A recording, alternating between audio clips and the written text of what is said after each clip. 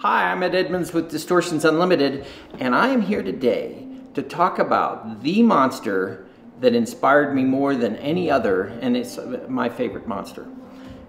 There's a lot of great monsters out there, and you might be surprised at the one that I love the most, but we'll go into that. So, I'm a kid growing up in the 60s, and my influences were Planet of the Apes, Outer Limits, Twilight Zone.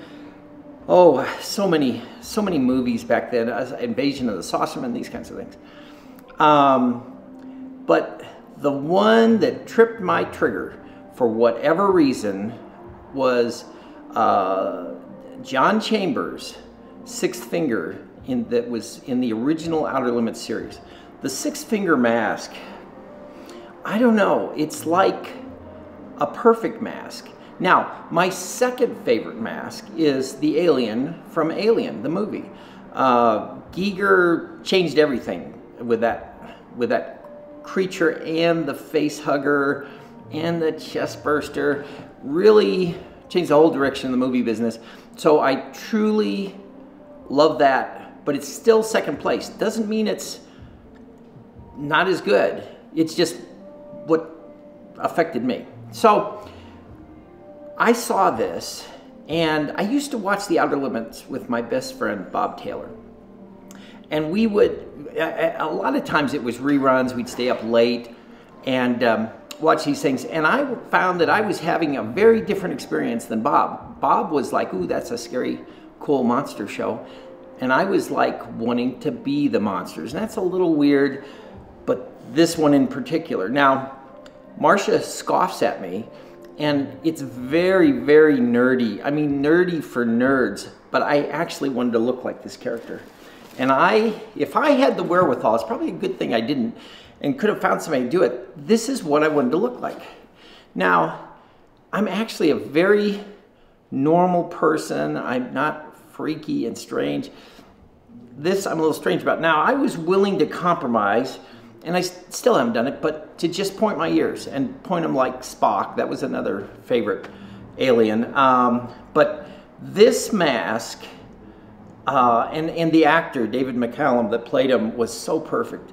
But John Chambers would put this on. Now this was a makeup. It was foam appliance, 3D foam appliance. I believe the ears were put on separate.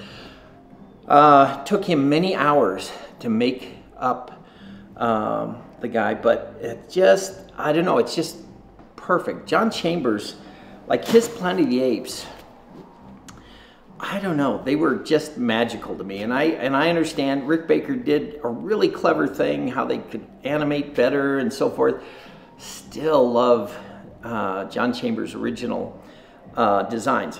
So that's my weirdest thing, hopefully, but that's one of the weird things that makes me a true monster nerd.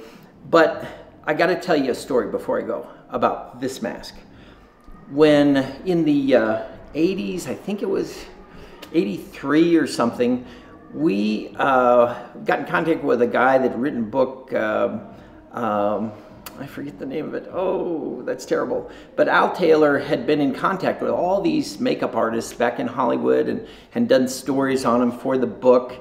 And so he got together with us for some reason.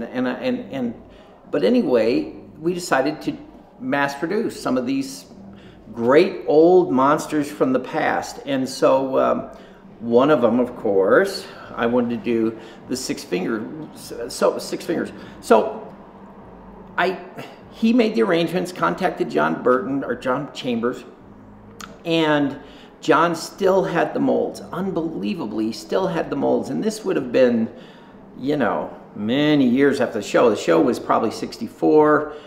Zoom up to, you know, almost 20 years in the future. They were in his crawl space at his house.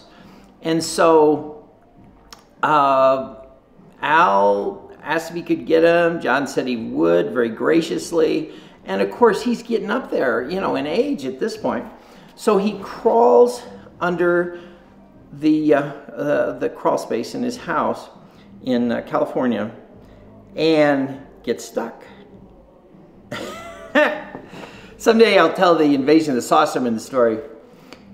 He gets stuck, and so he can't get out. So they had to call the paramedics, I guess, or ambulance or something.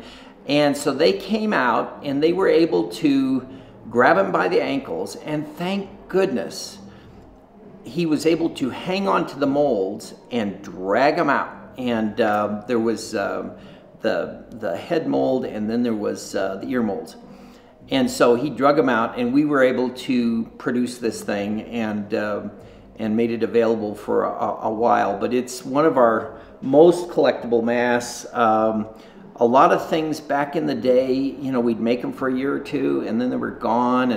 And I don't think people understood what mask collecting would become. So they weren't taking care of them, and they weren't seeing the value of them, and so there's very, very few of those left. But I've got mine, and no, it's not for sale. That's the one. I'll sell anything. I don't care. You know, I'm in business to make and sell monsters. That one, it's in a glass case in my office, and that's where it'll stay. So that's my story, or at least enough of it to make you want to, you know, lose your lunch or something. But anyway, 6 fingers.